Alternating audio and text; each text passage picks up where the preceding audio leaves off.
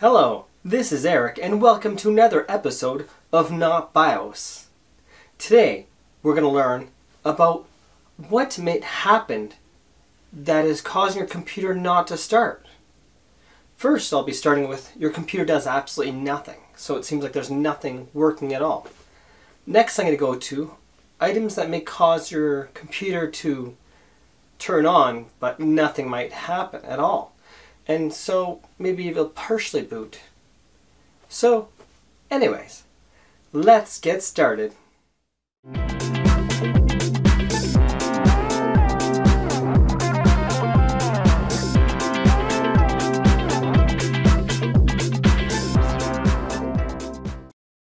So if your computer won't start from the first step, checking to see that you have power to your power bar. Make sure your breaker's on, and then you follow up. And if everything's good so far, how about your power supply? Turn to the on position. And if that power button still don't start, we've got to go inside the case.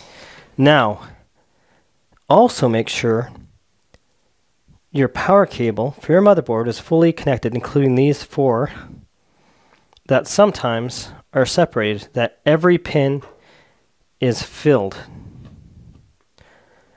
and pushed in all the way. So the next step to check is that your power switch is connected to your motherboard header. If it is not, then your computer will not start and you'll have to pull a Linus Tech Tips and use a screwdriver or something to short the two pins together.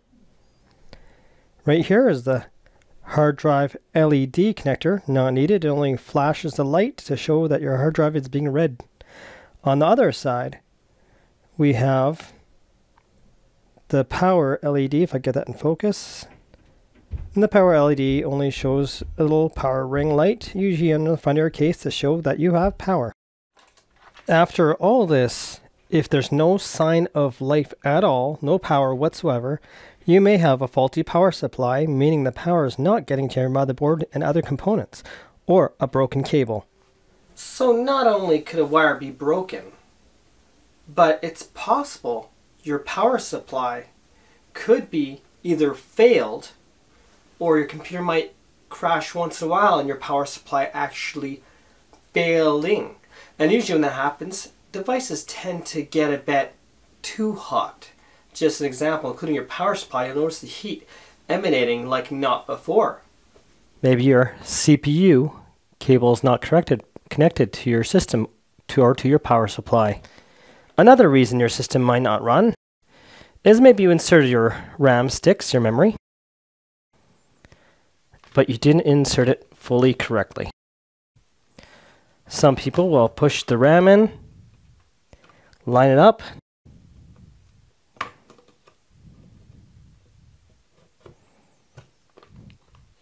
and then push down here, not realizing it's not pushed down on the other side. If it's not fully in, your system may reboot forever and ever and ever and will never truly start up. It has to be fully in. Both sides, both sides.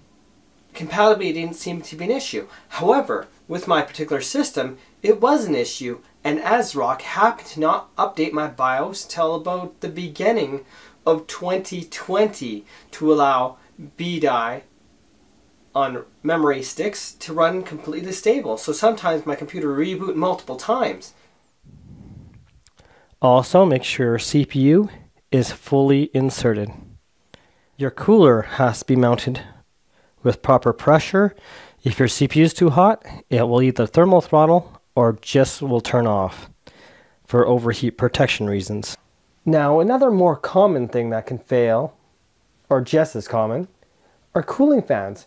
Your power supply has a cooling fan. If that fails, you can very well get an overheating problem, especially when gaming, or your graphics card. If the fan stops working, especially when gaming, you get either stuttering with most modern graphics cards, or just a failure. Your CPU cooler, again, has a cooling fan. Fails, your computer can overheat, especially when doing anything intensive. If you're running an all-in-one cooler, well, that's even more intense because not only do you have a fan, but you have a radiator pump. And when that goes, instant overheating can happen quite quickly. Computers come with a small battery inside, so if your computer is getting older in age, it can happen that your date and such on a computer starts to not show properly or doesn't keep the date at all and resets every time you reset your computer. Often you'll get a boot up error message and you have to press a key in order to start into Windows or Linux or whatever the case is. In the case of a Ryzen CPU like this one, it does not have built-in graphics, which means you have to have a graphics card inserted to its slot. If you don't have it, you'll have no display and your system will seem like it's not working. Next step, say graphics card like this, if you notice, it has a power plug. There are 6-pin connectors as well, but you have to have all proper 8 pins filled. And there are many different type of failures that can happen. It could be that you have a spinning type storage hard drive. This one's encased, an external one. If you drop it, even within a foot, it can cause damage to your information and you may want to back up immediately if it works at all. The newer SSDs or M.2 drives are less likely to fail from a drop.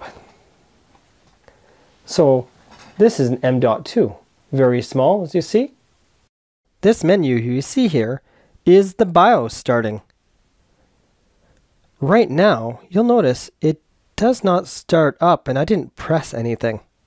The reason why is the storage device is not functional. Most of the time, it'll say press F1 or F2, or whatever the case is, to specify your device for starting.